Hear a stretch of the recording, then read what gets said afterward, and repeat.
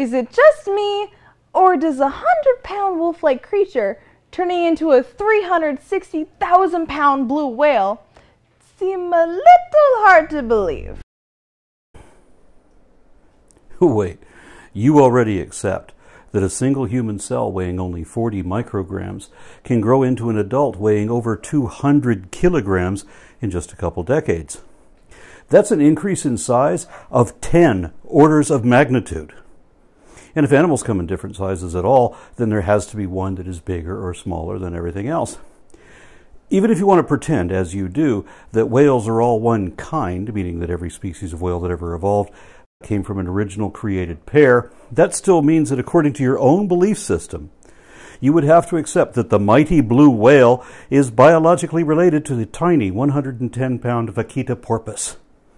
So the difference in weight shouldn't be an issue at all, especially when you don't have any problem believing that snakes and donkeys can talk, that a man lived 3 days inside a fish in the ocean, that a golem spell can cause clay statues to come to life, that an incantation can magically revive an army of the undead, and that the sun can be stopped in the sky, despite what all that implies about the primitive savages who made up all that nonsense in the Bible.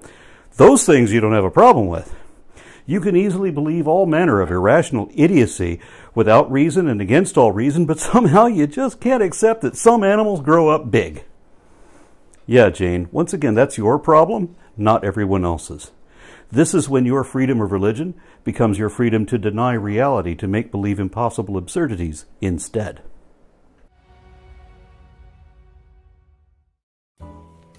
Who's got you covered? Oh, you got burgers. Oh man, I love you. Yeah, well, I figured that since we're going to be studying anyways. Oh yeah, pretty much. All right, let's see what you got here. We got the old macaroni fries. We got some burgers. Silverware? For burgers? I don't know. The girl who was giving all this stuff out was like a zombie. So, you know what's going to be on this test, right? Yeah, whale evolution. Can you imagine what it would take for a wolf-like creature to turn into a whale? The little tail would have to turn into a gigantic fluke, and the forelimbs would have to turn into flippers. John said their little tail would turn into a fluke? That tail was bigger than you think. It wasn't a wolf's tail. It was already big enough that the animal could use it to propel its whole body while swimming. If you assume that all species of sirenians are the same created kind, meaning that every species of sirenian alive today evolved from the same original created pair, then you must accept that the dugong and the sea cow evolved the classic fluke shape from the relatively beaver-like flattened tail of manatees, and that evolution is the only explanation for why they still have elbows in their forelimbs and fingernails in their flippers, the last remnants of their hooves.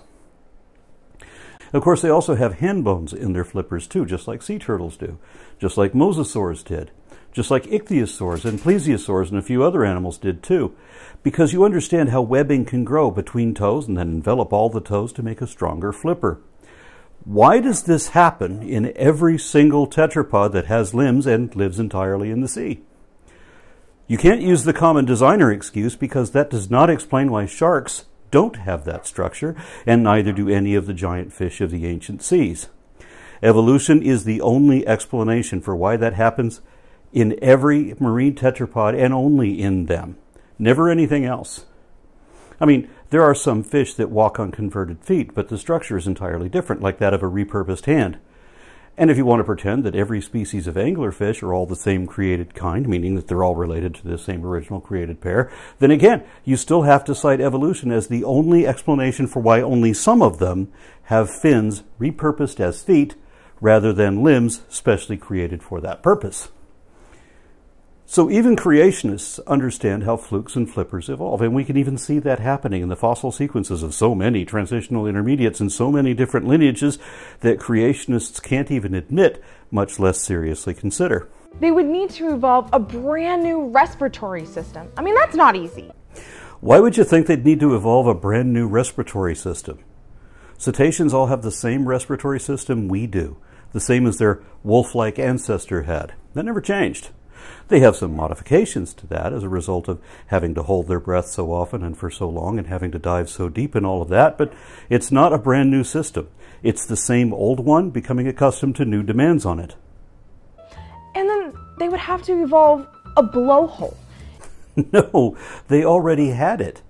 Whales breathe with lungs through nostrils just like we do. It's just that their nostrils have moved from being at the end of their snouts in the earliest species and began receding in later ones, so that the nostrils moved to the middle of the snout or more or less between the eyes in some later species, and then all the way to the top of the head in modern species. A gradual migration. Though you may not recognize it because modern toothed whales have lost the septum dividing the nostril so that all you see is a single blowhole. But if you look at baleen whales, you'll see that they still have two nostrils. They didn't evolve a blowhole. They just had a nose job, stretching the shape of the skull over time. That's all. And then their teeth would have to evolve into baleen. Again, no. Teeth did not evolve into baleen. If we look to the evolution just of modern, already fully marine whales, we see transitions wherein the earliest of the baleen whales, like Lianocetus, had distantly spaced and jagged teeth and apparently used suction rather than biting. The same as baleen whales still do.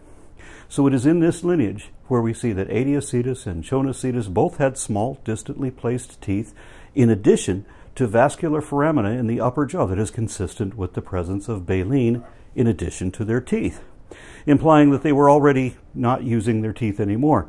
So descendant species eventually lost them as their baleen grew in thicker. And that's not all.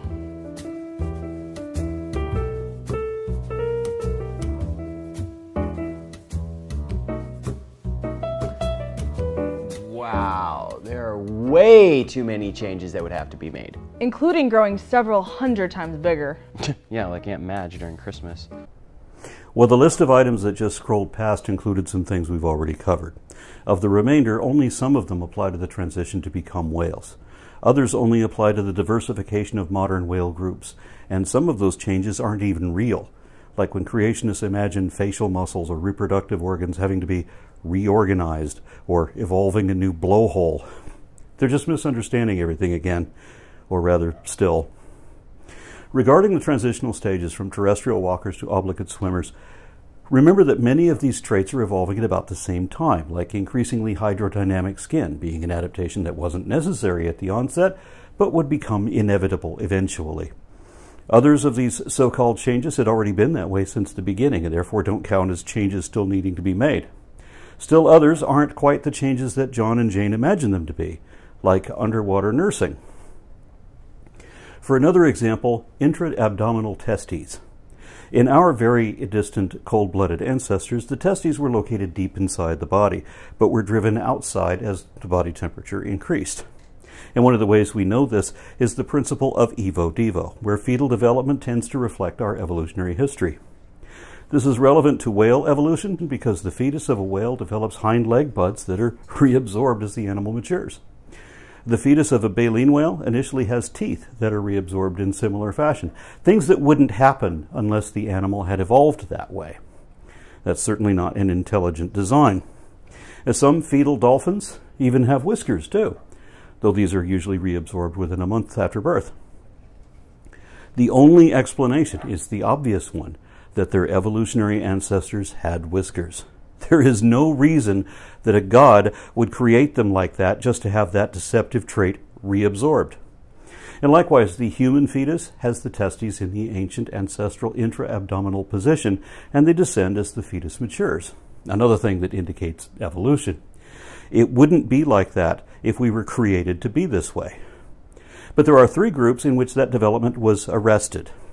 That's Chiroptera, the order of bats, Tethetheria, a clade that includes both elephants and sirenians, and Cetacea.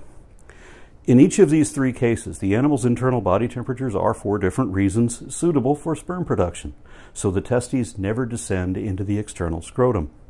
Good thing, too, because nobody wants to see that on a dolphin. The ball vertebra is a rounded vertebra at the end of the tail in Durodon, Basilosaurus, and anything more recent than that, indicating the presence of tail flukes and the associated undulation for propulsion, and one of those cases where form follows function. Much of the rest of these transitions will be explained with the transitional intermediate species that we'll look at shortly, including giving birth in the breech position. Remember that this happens sometimes in land animals too, but where what is dangerous on land can be advantageous in the water, so it's easy to see how natural selection reversed that trend. The last item on John and Jane's list was decoupled esophagus and trachea. They're not exactly decoupled, but they are usually separate because the cetacean trachea usually plunges right through the esophagus. However, sometimes atavisms can occur. That's when a recent evolutionary change might reappear in a particular individual. For example, some whales have been found to have toes growing out of their hind legs, even though those legs are deep inside the body where those legs can't serve as legs anymore. Or more often, we might find a dolphin that still has hind flippers, just like Dorodon and Basilosaurus had. But in this particular case, scientists happened across a dolphin that still breathes through its mouth like its ancient ancestors did. Yeah, so we're gonna have to study. I mean, if we don't, this test is gonna be an epic fail. Hey, you know what I'm thinking? That we're really living on a snowflake in Whoville. Pinky, are you pondering what I'm pondering? Well, I think so, Brain, but pantyhose are so uncomfortable in the summertime. No. But cramming all these facts into our heads makes me feel like we're some sort of contestants on Jeopardy. Welcome to Evolutionary Jeopardy, the game where you never know how things will turn out. Jane, pick your category. I'm gonna go for whale of a tail for 500. Okay, this category focuses on different animals that supposedly evolved into modern whales. From the high school biology textbook, we see the first animal believed to begin evolving into whales. It says, Masonichids are one hypothesized link between modern whales and certain hoofed animals. Oh, what is the imagined category of animals that includes sheep, camels, pigs, cows, deer, and wolves, thought to be the possible ancestors of whales? That is correct! No, it's not. Not at all. First of all, wolf-like ancestors does not mean wolves, nor even canids. So we're not looking for any group that includes wolves. If we were, that group would be Phaeronculata, which is not an imaginary category, but a classification that was determined both by morphology and genetics, just like these other categories are also.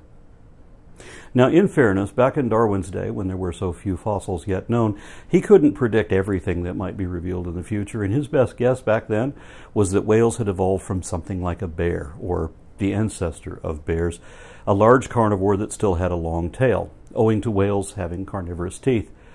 But it turns out that whales are not carnivorans. When people started finding transitional whales, they turned out to have close affinity to artiodactyls. That's hooved animals like sheep, camels, pigs, cows, deer, and wolves, but not wolves. So the ancestors of whales turned out to have a curious blend of carnivore and artiodactyl traits, something that is difficult for us to even imagine, having never seen anything like that alive. A carnivorous predator with hooves, like a literal wolf in sheep's clothing, or a sheep in wolf's clothing in this case. But then they discovered several species from the taxonomic order of mesonychids, carnivorous predators with hooves instead of claws.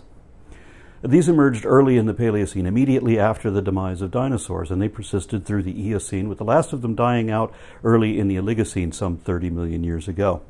Thus we had a contender for the ancestors of whales in the form of meat-eating mesonychids. They may have looked and acted like carnivorans, but they were still more closely related to, sharing skeletal traits with, artiodactyls.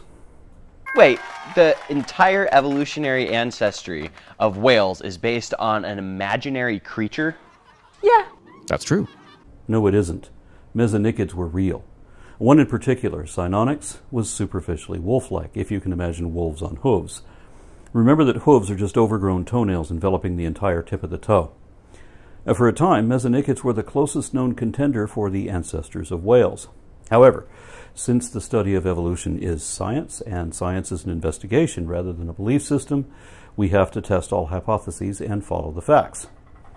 In this case, geneticists started gathering and comparing genomes from across the animal kingdom, and they found that the closest living relative to whales was the hippopotamus.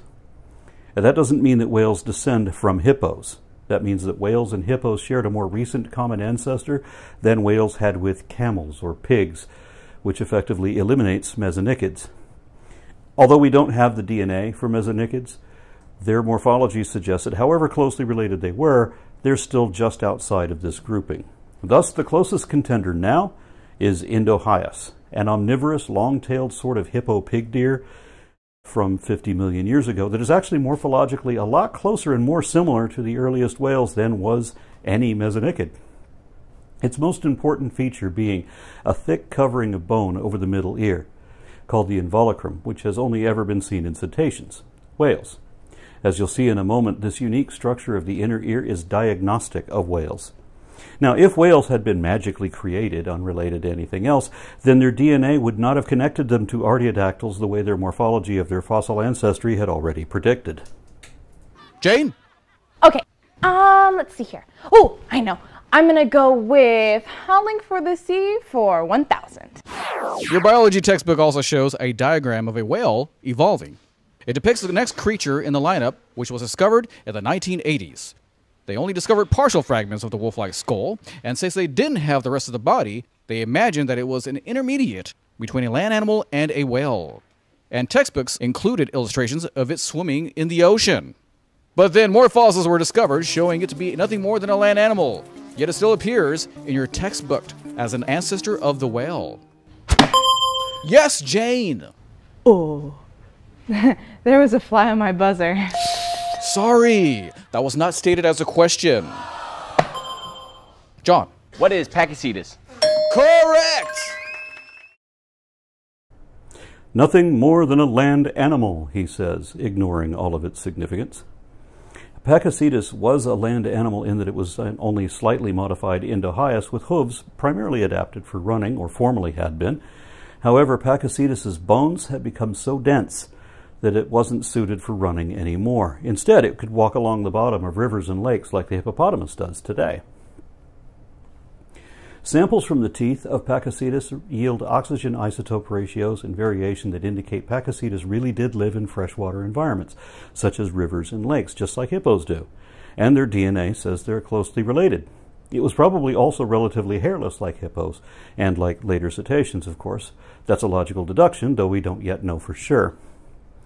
There is an evolutionary principle, a natural law of evolution, that the young of two closely related species will look more alike than the adults do.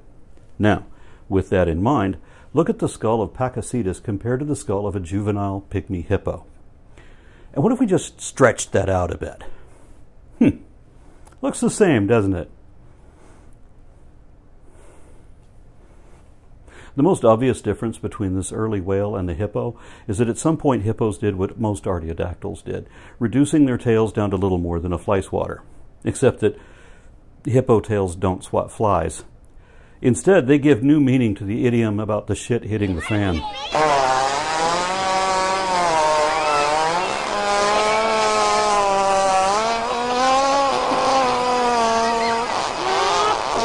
But the ancestors of hippos had longer tails. And Pachycetus retained a very long and robust tail, which it could use for swimming, giving it a definite advantage over the hippo.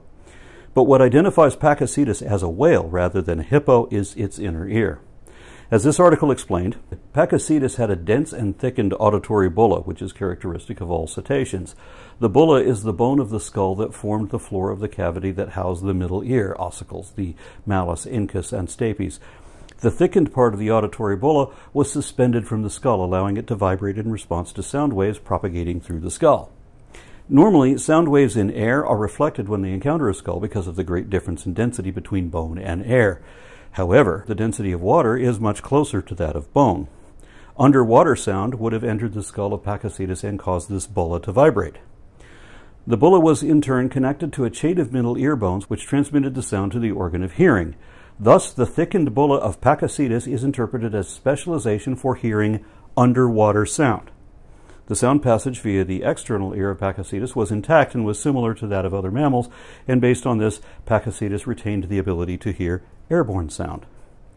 The eyes of Pachycetus faced to the side and slightly upward. This, in combination with its inferred diet based on a nasty set of teeth, and its inferred ability to walk on the bottom, suggests that it attacked its prey from below. Yet, despite all of this, the dishonest host of this idiotic Jeopardy parody wants to pretend that Pachycetus was nothing more than a land animal. That's not right. Pakicetus was evidently significantly more than that. That's why it belongs in our textbooks. Your pick, John. Same category. It's time for the Daily Double! If you answer this right, John, you'll get double the amount. There are only 2 fossils ever found of this next creature on your chart. In your biology textbook, it says, the limb structure of this creature called walking whale suggests that these animals could both swim in shallow water and walk on land. However, it appears to be nothing more than a land animal. In other words, it was defined as a walking whale, not because it had a whale's tail or flippers or a blowhole, but simply because they believed it to be. In fact, they didn't even find the part of the skull that would have a blowhole, but they still add a blowhole in museum drawings. And since it was a land animal with 4 legs, it was then called a walking whale. What is Ambulocetus? You are correct! Well, you did just show him the answer. Twice. Wow, that's some serious circular reasoning. And no, it's not circular reasoning. Instead, you've bought into a pack of lies. And first of all, I've seen many images of Ambulocetus, and I've never seen one that included a blowhole. Just their nostrils, which is what the blowhole is, except that it's out in their snout, so no one should have been confused by that. Then, the thing that identified Ambulocetus as a walking whale was not that people believed that it was, but the reason they believed that it was is that it meets the criteria. And just as Pakicetus is a more aquatic adaptation of Indohyus, Ambulocetus was chronologically the next generation and the next level of adaptation from Pakicetus, following the exact same form with slightly more marine mods. And although the inner ear of Pakicetus was already enough to identify it with cetaceans, the inner ear of Ambulocetus was even more so, having at least one of the peritympanic sinuses indicative of cetacean ears. But it doesn't stop there.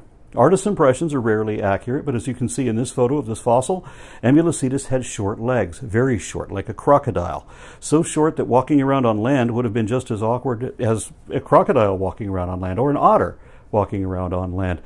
Ambulocetus also had flattened tail vertebrae, like an otter, implying that it used its tail for propulsion in the water, and therefore probably had flattened skin around the tail, like a beaver has. That certainly aligns with the shape of the spine. Thus, its morphology implies that it filled a crocodile-like niche, and the fossils were found in what were originally coastal or marine environments, just like you'd expect of a semi-marine transition. Then, according to stable isotope analysis, Ambulocetus was a primarily freshwater animal that could also hunt in salt water but needed fresh water to drink, thus demonstrating yet another of the evolutionary transitions that John and Jane talked about earlier. But of course, the willfully ignorant, dishonest Jeopardy host ignores all of this to pretend that Ambulocetus was nothing more than a land animal, because his belief system doesn't allow him to admit or even consider the truth.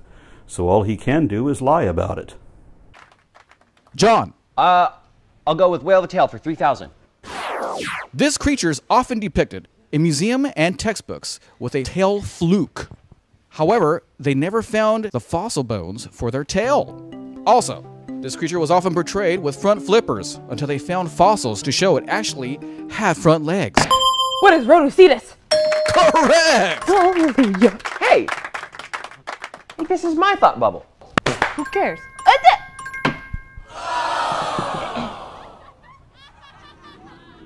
Notice how the limb flippers of Rhodocetus are depicted as being very similar to Myocetus before it and Dorudon after it. This is the way they are typically represented, as having limbs adapted for swimming that might still be usable for walking too, at least along the bottom where the water could support their weight. That's Rhodocetus in the background. But if you get to Remingtonocetus in the foreground, that's the halfway point from no longer being able to walk ever again. Moving on. This creature seems to be nothing more than an extinct sea creature. What appears to be leftover legs from evolution actually turns out to be claspers used during mating season. This is true in many current species of whales. What is Basilosaurus? Yes!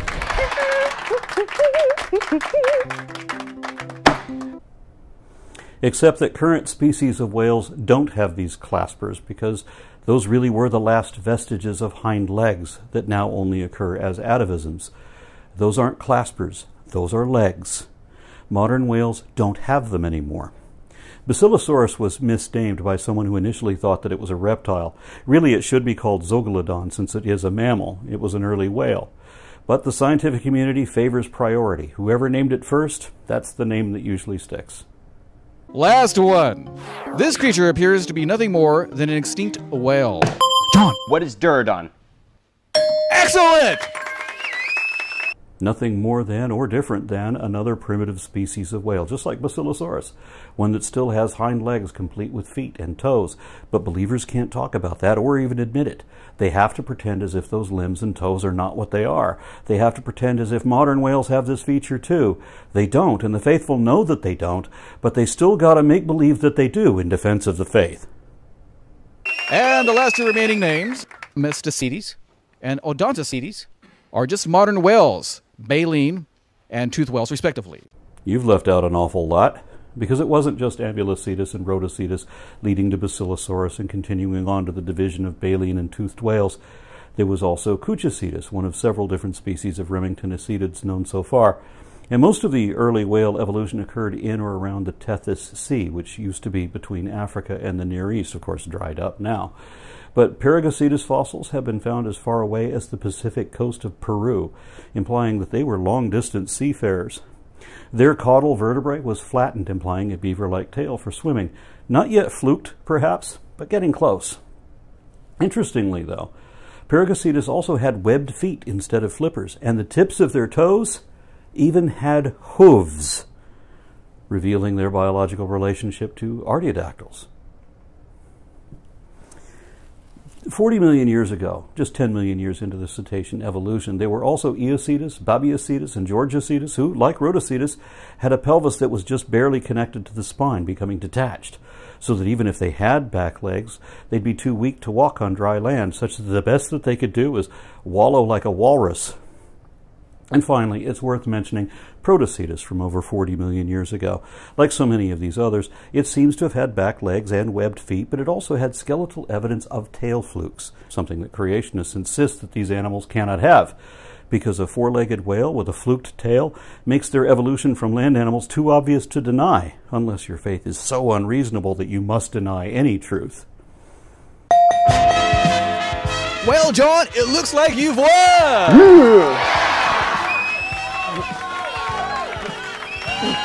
You've won our grand prize. It's a... New car? No, a cold hamburger. What? A cold hamburger? Cold hamburger, John. A cold hamburger. Hamburger John. John. Hello? John. Your burger's getting cold. What's up with the silverware? Your perfectionism kicking in again? No. No, these are arranged in an evolutionary story. See, we start with a knife that eventually evolves a round end to become a spoon. And then over time, some notches form into it, and it becomes a spork. And eventually, a fork. I believe a spork may actually be a transitional fossil. It's just not right. I know what you mean. You can't spear a salad and soup just drizzles through. John and Jane don't have a clever scriptwriter. Whoever cobbles their lines together copies every argument from the anti-science excuses of other religious apologists. So I have to wonder, what idiot did they copy this ridiculous argument from? I've been doing a lot of research on the evolution of the fork. I've pieced together fragmentary evidence for a long time. I believe, after studying this very intently, that the knife evolved first. Slowly, over millions of years, great geological pressures squeezed it and made it concave on one side, convex on the other, and squeezed it into a spoon. And then slowly, erosion cut grooves into the end and turned it into a fork. I knew I was onto something here, but I felt like I had a missing link, particularly between the spoon and the fork. I just couldn't find it. Till one day I was flying to Connecticut on U.S. Air. I was 30,000 feet off the ground, and the stewardess walked down the aisle and just handed me the missing link. I don't think she knew what she had, but my trained scientific eye picked it up right away. I said, wow, this is it. I've got it. I stuck it in my pocket. Later that day, I went to Popeye's Chicken and found another one. There they are, folks, the missing links. Imagine being so dim, so bereft, that not only would you repeat such embarrassingly infantile nonsense as this, but that you'd steal it from a convicted fraud. Who's the more foolish, the fool or the fool who follows him? Well, anyway, I think your problem is that each of these utensils is designed for a very specific purpose.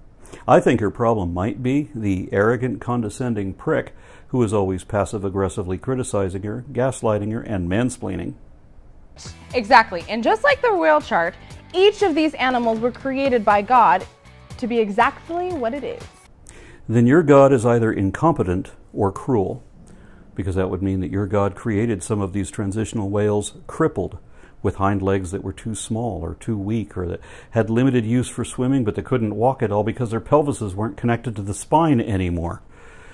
If John and Jane are right, then that means that it was God's plan that modern sperm whales only have teeth in their bottom jaws, but their monstrous ancestors, like Leviathan melvii from 9 or 10 million years ago, still had teeth along the top and bottom. You want to believe that your God took the top teeth away and that thought that was an intelligent design? If that was the case, then why did he give those teeth to Leviathan? Why did he change his mind? Why would God create whales with both teeth and baleen when having baleen meant that they couldn't use their teeth anymore? Why did God create Otobetocetops, the neogene whale with asymmetrical tusks, cousin of the narwhal, also known for its asymmetrical tusks? Are these two biologically related through a common ancestor? Or did God make two such remarkably similar mistakes in the same taxonomic family just to make it look like they're related? Why would God make a whale with hooves, or a manatee with hooves for that matter, and not just one either, but several of them in what appears to be a fluid chronological succession? You want us to believe that your God created all of this stratigraphic evidence of evolutionary generations for which many different isotopes provide absolute and reliable radiometric ages, and that God did all this knowing the only way we could interpret that. Why would he do that? Is your God trying to fool us all? And Genesis 1:21 says, "So God created great sea creatures, and every living thing that moves, with which the waters abounded, according to their kind, and every winged bird according to its kind. And God saw that it was good." So, when you line up a theoretical ancestor, those were real animals, not theoretical. A couple of extinct land animals, not exactly land animals, but aquatic intermediates between terrestrial and marine, an extinct sea creature, also known as a very primitive whale. An extinct whale, just as primitive as the other one, and practically identical to it apart from the size. So why do creationists identify Dorodon as a whale and say that Basilosaurus is something else? The hell's the difference? And a couple of modern whales. Not a couple whales, a couple different orders of whales, amounting to more than 90 species collectively, just among those that are known today, with numerous others that are only known from the fossil record, which creationists are unable to either admit or dismiss. So you can tell a pretty good story about how a 100-pound wolf-like creature turned into a 360,000-pound blue whale, but it don't make it true.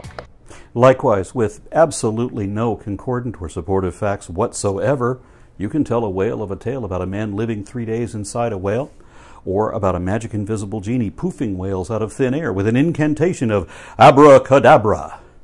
But that don't make it true. You need evidence to show that something is true, and you ain't got any that isn't against you. Lying about the evidence for evolution doesn't make it not true, and the evidence that John and Jane lied about in this episode is what shows evolution to be true. It's true. Kind of makes you think, doesn't it?